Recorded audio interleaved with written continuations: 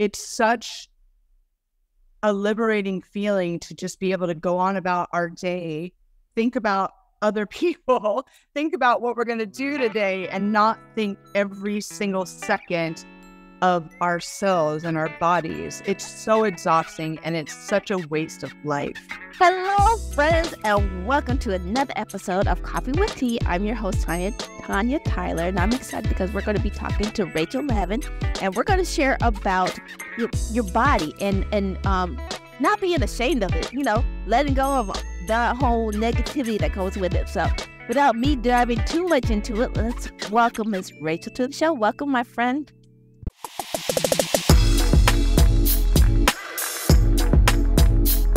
Thank you for having me. I'm so grateful.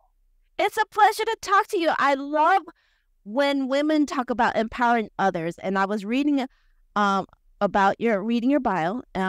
So I don't want to really announce who you are. I'm going to turn it over to you, tell a little bit about who you are, and then we're going to dive into this. What is the safe space for people accepting their body just the way it is? So again, the floor is yours, my friend. Well, thank you so much. I just love to kind of give people a little bit of a background. I've been in the fitness industry for over 20 years. I started off teaching classes, evolved into a trainer. I also have a health coach certification. But my main focus for the past 17 years living in New York City was being a one-on-one personal trainer. And as much as a gift as that was, I feel like it only fueled my own obsession and my own fears about my own body working with women in that space. And so when 2020 happened and we literally came to an immediate standstill, I was thinking, what am I going to do with myself? And what better time than that to write my book about my own struggles with my body, not only how I saw it, how I treated it, how I felt about it, but the things I did to it, like being on a restrictive diet and trying so many different things to make my body small. And so I did that during 2020, wrote my book, got it out into the world the next year, and now here we are talking to each other. Yes. And like I said, mention her book is called The Donut Diaries, and she said, it's her struggles for her weight and restrictive diets. And we all know about that, how we're trying to fit into what everybody calls the right way for a woman to look. So I was reading where you said you got sick and tired of being sick and tired. And what was that like for you? That was just, years and decades of, okay, here we go, starting the next diet, or here we go, I see the number on the scale going up. It just was such a disconnect between my body and how I felt about myself that when I turned 40 years old, I just couldn't take it anymore. I just wanted to be happy, but I also knew I had no idea how to get there. And so I just had to kind of take out all the noise, take out all the things that I had believed about myself, about diets, about food, my whole life, and just start from scratch. And I will tell you, and your listeners, it was not easy. And there were moments where I just wanted to give up, but I knew that I had spent so much time over there that I had to see what over here looked like, and I had to give it my all. Right. I love how you talk about, the over there and there versus a different thing. And for those who are like on that, I guess, would it be like a hamster or a roller coaster ride of the diets and stuff? What would your advice be?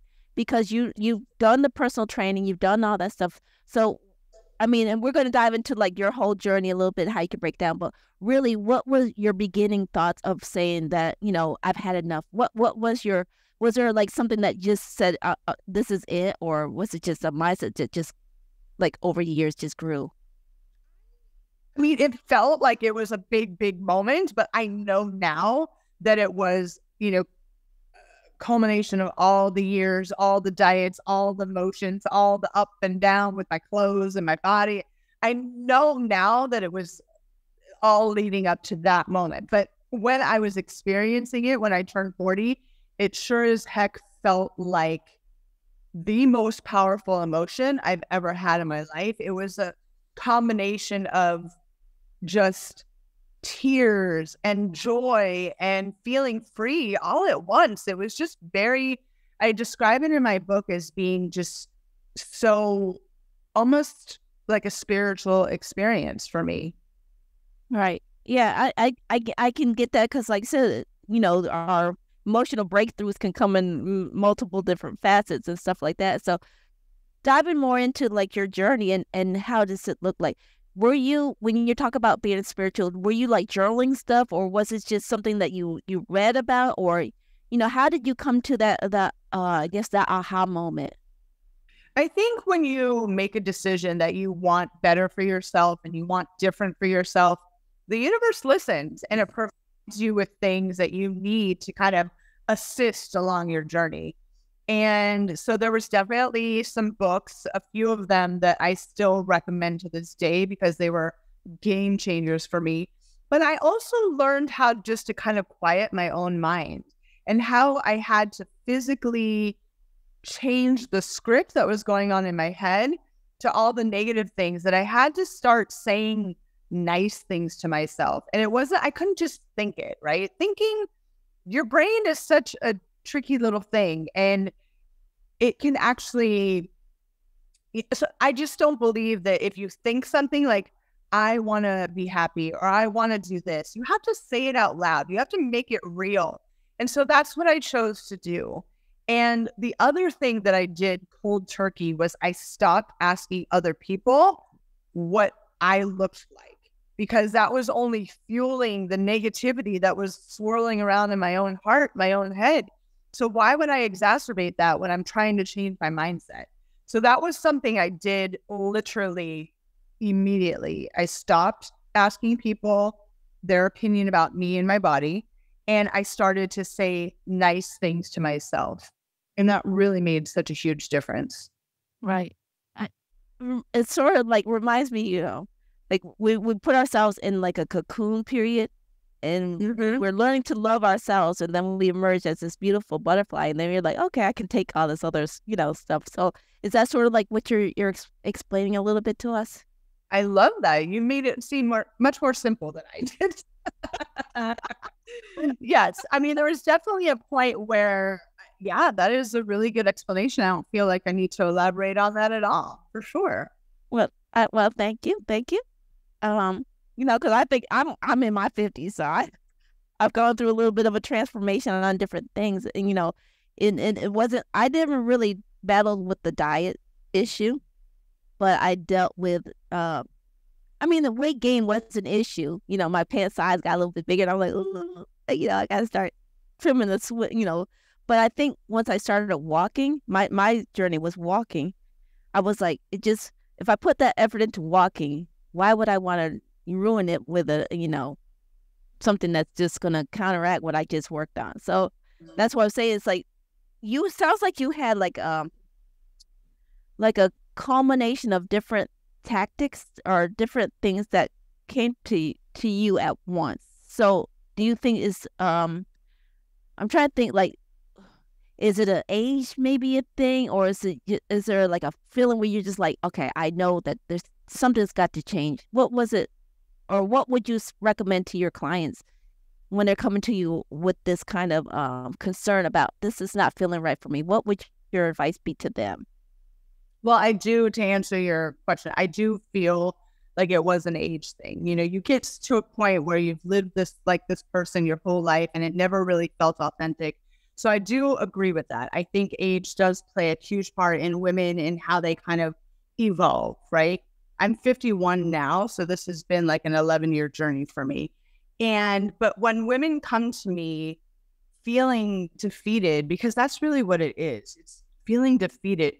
I tried everything I could think of and nothing is working. So if you're at a place like I was, where you're so open to doing something for the last time as opposed for another round, I think it becomes much more of a powerful experience, because what we as women have done is forgotten how to trust our bodies. And I think that when you can kind of come back and circle back to that, like my body knows what to do. I don't have to tell it anything. And if I can just trust that, then I don't worry about the weight. I don't worry about the pant size. I don't worry about what I'm having for dinner. I don't worry about that. And if any woman who is listening to our conversation has felt the way I felt, they know exactly what I'm talking about. It's such a liberating feeling to just be able to go on about our day, think about other people, think about what we're going to do today, and not think every single second of ourselves and our bodies. It's so exhausting, and it's such a waste of life. Right. Yeah. Yeah, it is. It's like you're stressing about something really you can't really control, because people are going to have an opinion on you anyway. But I think, and I was trying to share with a couple of my clients and colleagues that I work with, is it doesn't matter what they think. The most important opinion is what you think of yourself. Is what I'm hearing. Oh yeah. I mean, you're right. I think I don't understand where that even came from, where other people's opinions are more valuable than your own. But it's our society. It's how we roll. And I think that the more that we kind of say, no, what I need and what I want and who I am as a person and how I treat other people is way more important if you think I'm fat or not. Like, you know what I mean? So, yeah. Right.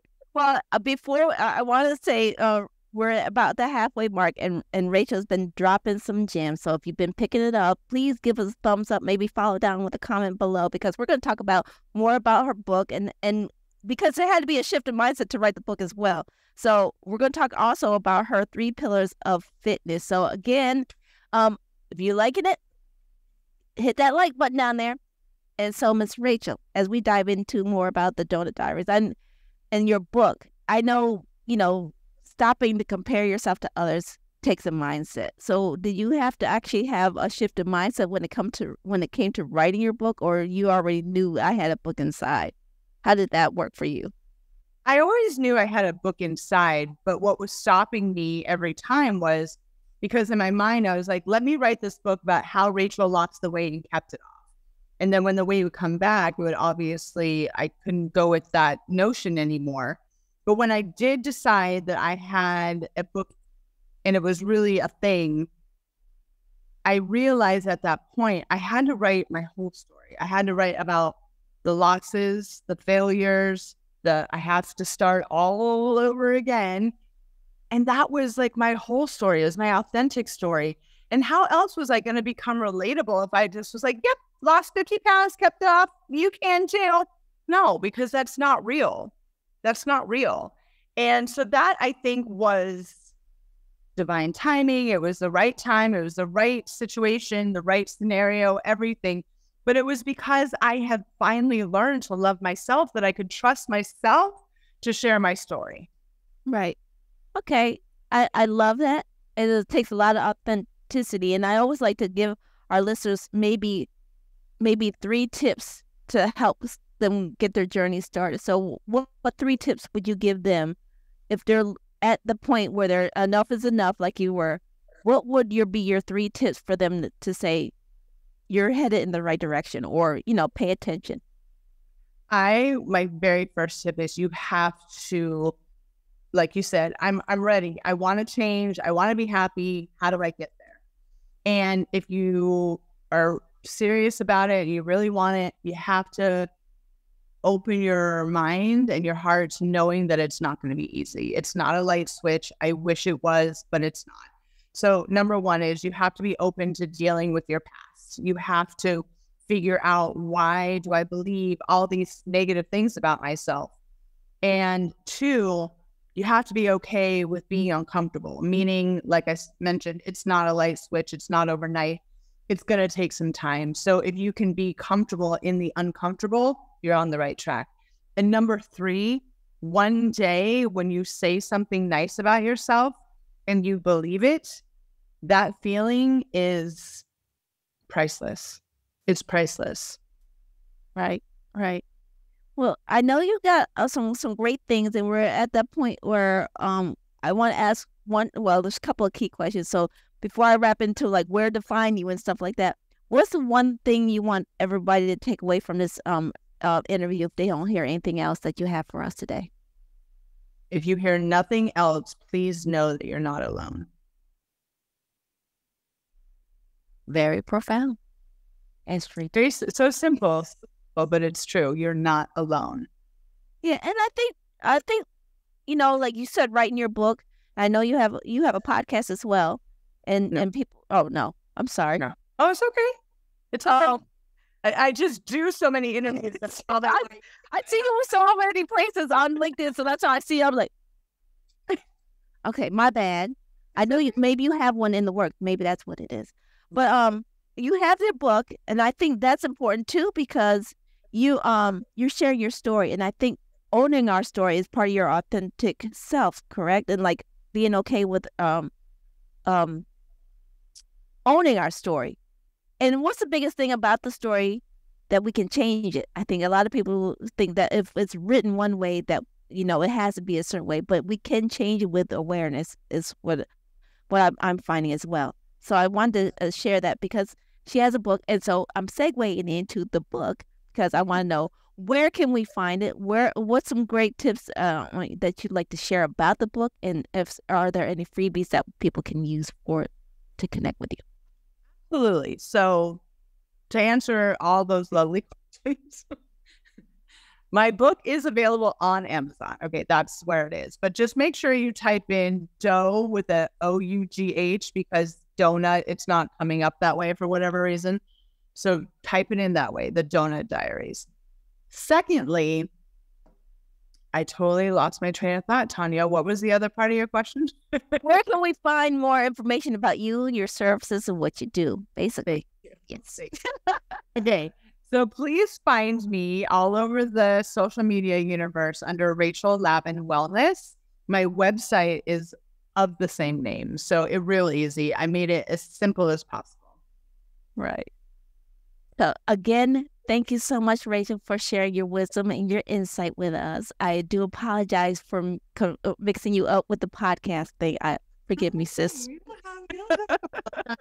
All good. Like you said, maybe you're urging me along on my journey. Maybe that's next for me. You never know. Yeah. Well, I wish you continued success on helping women realize that their body is perfect just the way it is. And is there anything that you'd like to leave us before we wrap out? I would just say that if we can just have one new thought about our bodies, which is our bodies are meant to move. We are meant to take care of our bodies. And even though you're hearing a whole bunch of body positivity and all that, great. If that's bringing your brain to change, that's fine. But body positivity, in my opinion, doesn't mean anything. If you don't love yourself, there's no way you can love your body. So please just kind of think about your body as a gift. It's your vessel. It's your responsibility to take care of it the best you can. Right. Well, again, wise words, great gems, been picking them up. So again, thank you, Rachel, for sharing your insight with us. We have my unofficial question. Would you be willing to come back, maybe have a deeper dive? Of course. Sign me up. Again, thank you so much for sharing your insight. And I want to thank everybody who also tuned into the show. Please remember that your feedback is always welcome. Links that Rachel will mention will be posted down in the description box so you can find that book on Amazon, and we'll have the link for you. Please know that if you've enjoyed today's show, give us a thumbs up, maybe follow down with a comment below. And remember, if you want to get more insight like Miss Rachel shared and some of the other great guests, hit that subscribe button over there. And remember, take things in stride, go with the flow, and create your own path. And we will see you back here on another episode of Coffee with Tea. All right. Bye-bye.